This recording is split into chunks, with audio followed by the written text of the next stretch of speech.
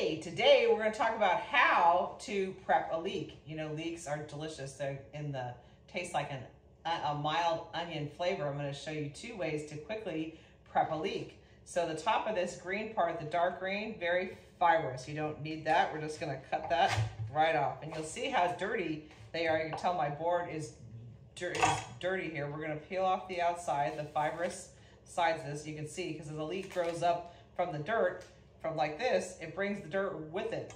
So the first way I like to cut them, you keep the root end intact. I'm going to cut through it once in half and then cut through it again into a quarter like this. And you have 4 pieces here. Take it under the kitchen sink, run it under cool water, and you're going to get all the way in and get all the dirt out from the fibrous pieces of that. The other way to slice a leek, again, chop off the fibrous part, peel off the outside layers that are tough. We don't want those because the inside is where the yumminess is. And I'm going to get rid of that. And I'm going to slice this one into circles.